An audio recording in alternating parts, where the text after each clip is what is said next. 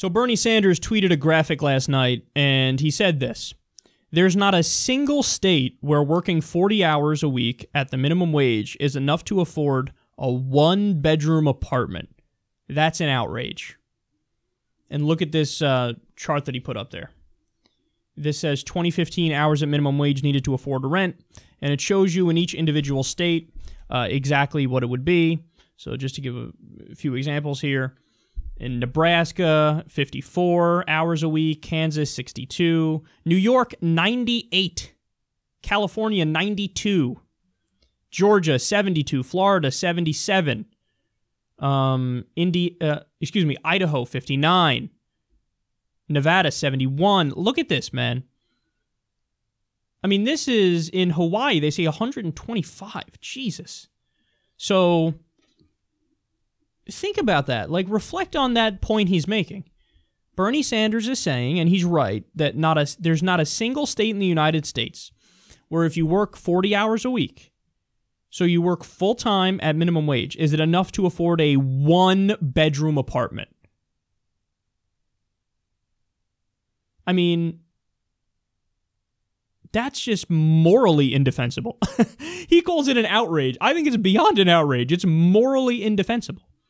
If you have a system set up where people work full-time, they work full-time, so not parasites, not moochers, not lazy, not any of the negative things and stereotypes you could throw at them, but they don't make enough money to survive. Work full-time, don't make enough money to survive, even in a one-bedroom apartment. That ain't a problem with the individual. That's a problem with the system. And we know what the answer is. The answer is you do a living wage. You make the minimum wage a living wage. That's it. That's the answer. And, of course, we haven't done that. And, I mean, people wonder, like, why is it that, Congress has an approval rating of 9%? 9%? That's unbelievably low. Well, this is why. Because there are real people with real problems in the real world, and their elected representatives who are supposed to represent them ain't doing it. They go to Washington and they start taking the donor money and they start doing favors for their buddies, and they become part of that rich elitist establishment bubble, and they lose total connection with the people if they ever had a connection with them to begin with. Well, that's got to stop, and that's got to change. And the Democrats want to know how to win again? I mean, they got their clocks cleaned recently. You want to know how to win again? Very simple. Start fighting for the right thing. Start fighting for the people.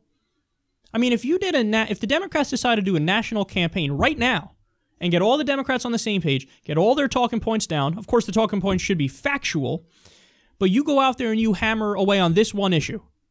We want to force President Trump to sign a bill that makes the minimum wage a living wage and ties it to inflation. And we're going to do that because the system we have right now is immoral. You have to work 69 hours a week to afford a one-bedroom apartment in Louisiana, just to give one example.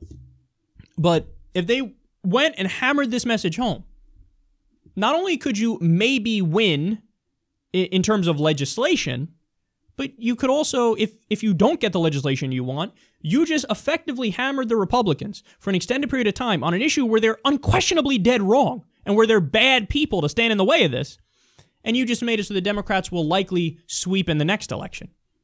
But again, the Democrats, they don't have a vision, and they really don't care about the people. They're also corporatist establishment sellouts, so they're lost in the wilderness.